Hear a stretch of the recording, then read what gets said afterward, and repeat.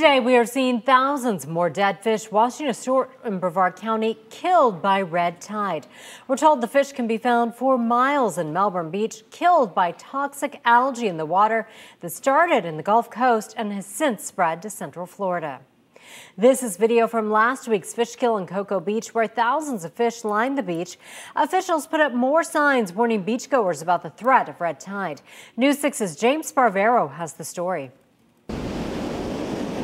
This afternoon, the ambience of South Brevard County beaches is not relaxed, it's not joyful, it's not the beaches locals and tourists expect. It's sad. Deserted for several miles, except for cleanup crews and thousands of dead fish. I knew something was wrong when I pulled up and saw the empty parking lot on a beautiful day like today. From Satellite Beach to Melbourne Beach, nonprofit Keep Brevard Beautiful tells us this is even larger than last Friday's fish kill on Cocoa Beach. That fish kill extended 2 miles. Calling for any volunteers who would like to come out and join us. And remarkably, Deputy Executive Director Brian Bobbitt tells us volunteers are hoping to clean all of this in just 24 hours. That's what it took to clean thousands of fish from near Laurie Wilson Park. But this fish kill extends perhaps a dozen miles longer. Just hope that we can get rid of the fish without losing too much opportunity to be on the beach.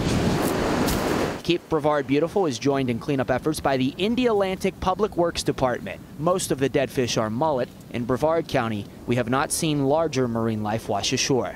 The county tells us it's testing for red tide in the ocean and the Indian River Lagoon every week. When the latest results are in from the FWC, we'll share those with you. In Indialantic, I'm James Sparvero, News 6. We have continuing coverage of Florida's dirty water, with an entire section of our website dedicated to investigating the state's most sacred resource. We have in-depth stories about blue-green algae, red tide, and traces of cancer-causing chemicals in groundwater.